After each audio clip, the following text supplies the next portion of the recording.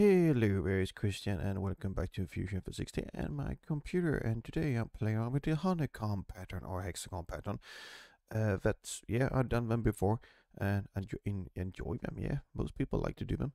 And when you extrude thin extrude makes this a bit easier to reduce the amount of steps and make it a bit more stable. Fusion still hates repetitive patterns, it's not good at that, but this works and is parametric.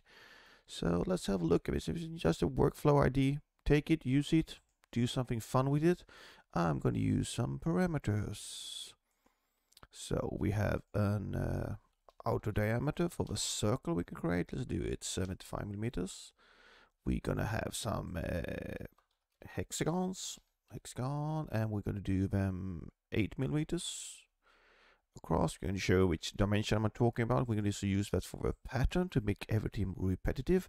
We're going to do some walls, and let's do them 2 millimeters for now, and that should be everything we need. We're going to start the sketch. We will only use one sketch for good or worse. We do it in two. Now let's do it in one. We start with a circle, outer diameter, but minus walls times 2, because there are walls on both sides of a circle. We're going to move both of those. That's our circle. We're going to create a polygon. There's always discussion if you want to put things in one sketch or two sketches. That's up to yourself. I will put everything in one sketch because this is a very small file. You would maybe could keep it easy. We do this in two sketches, hexagons in one, and a circle in one. Up to yourself. Just a hexagon, no specific size right now. We're going to use a vertical constraint on this side here and dimension. Vertical line to vertical line here and do hexagon. So we're going to dimension it from parallel side to parallel side. And we're going to do a second polygon, circumscribe polygon out here, 6 sides, thank you.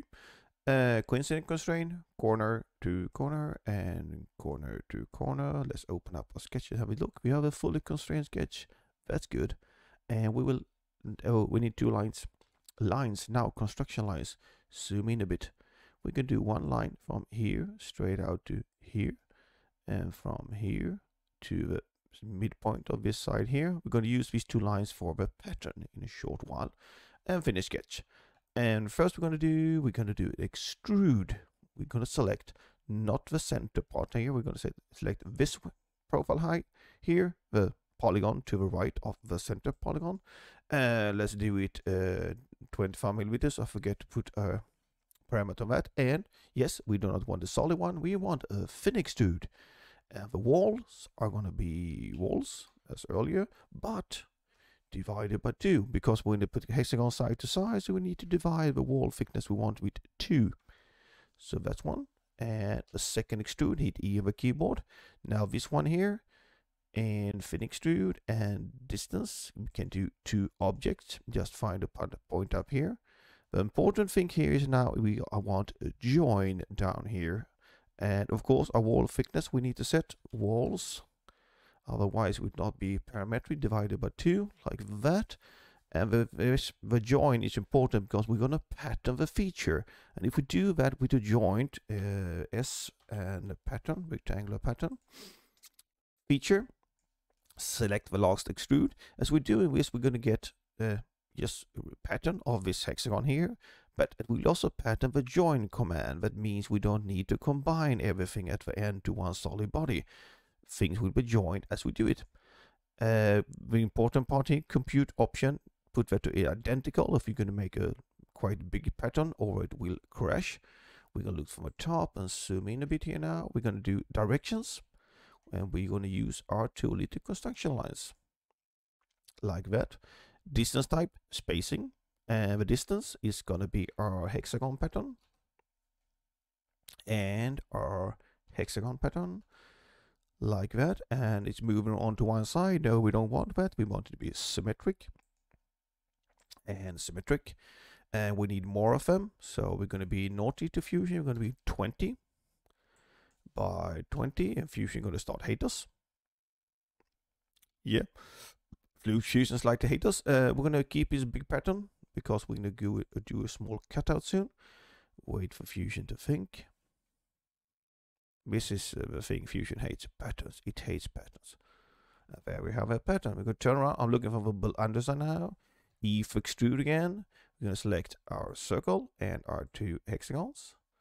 And once again, distance, we're going to change to object. Take any point on the top side here, like that. And it tries to do I think we'd switch to a cut, but we don't want a cut. We want an intersect.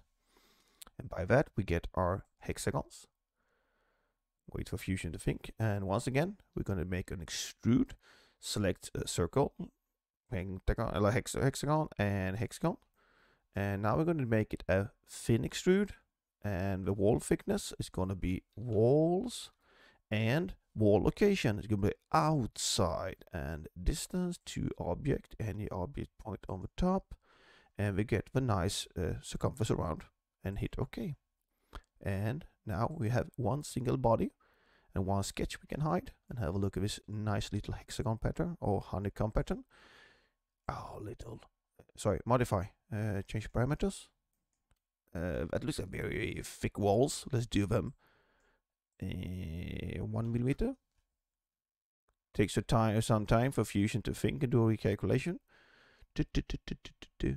But 1 millimeter walls, and we might want smaller hexagons, 6 millimeters, like this. And wait for it. And Fusion hates patterns. So that is how you can make a quite easy and fast hexagon pattern. It doesn't work for everything. This is just an example of workflow. So this is quite few steps, and it maintains one body the whole time. We don't need to use combine, but combine has problem because it follows the numbers of the bodies. This just works with join over time. So I hope this can be useful for some of you. With that, take care, see you around, and bye.